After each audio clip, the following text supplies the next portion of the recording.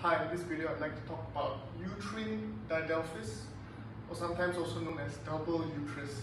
You can see the diagram I've drawn here. This is a very rare form of uterine malformation. So the statistics go in 1 in 2,000 women will actually experience this type of uterine malformations. Of all uterine malformations, this is one of the most rarer ones. And then it presents itself with 2 cervix here, and then 2 uterine cavities. So that's why we know this as a double uterus. So although it seems like there is nothing much wrong with this type of pregnancy, and then you might think that this type of uterus may be able to sustain 2 pregnancies at the same time. Now although that is true, this type of uterus, you may not have trouble conceiving, but you have trouble in sustaining the pregnancy, as in preserving the pregnancy, especially in the early days of pregnancy. These types of uterine malformations have an imbalanced tissue ratio, having more connective tissues compared to muscle tissues. A normal healthy uterus with only 1 uterine cavity and 1 cervical canal has a healthy balance of connective tissues and muscular tissues. There's more muscular tissues compared to connective tissues, whereas these types of uterus, they have more connective tissues.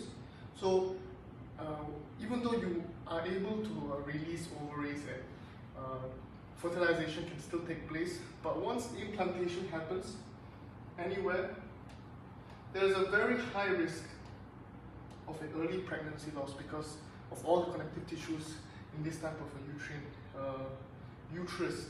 So we know, as I've explained many times, that there's very poor blood flow in these types of uterus, and then poor nutrients delivery, and also as you can notice, these types of uterus have very limited space for the pregnancy to develop. You may think that the uterus is very elastic and then it can expand many times in volume, but then you have to remember that is a healthy uterus with a healthy balance of a tissue ratio. These types have more connective tissues, thus they are more rigid, more solid, if you will. So they are not so elastic. That means if your pregnancy does survive the first trimester, it will most likely end in a miscarriage in the 2nd or 3rd trimester because the baby will be growing too big and the walls are not expanding fast enough, leading to a pressure-induced miscarriage. So here at Antai Hospital, we do have a treatment for this very rare condition. Our treatment is considered experimental but highly effective because of how few women actually have this condition. So our surgery uses 3D laparoscopy and also hysteroscopy to actually fuse these 2 uterine cavities into one. And we call this our uterine fusion surgery or uterine unification surgery. And we want to remove this separation in the middle, connect it into 1 uterine cavity, and at the same time we want to make these 2 cervical canal into 1.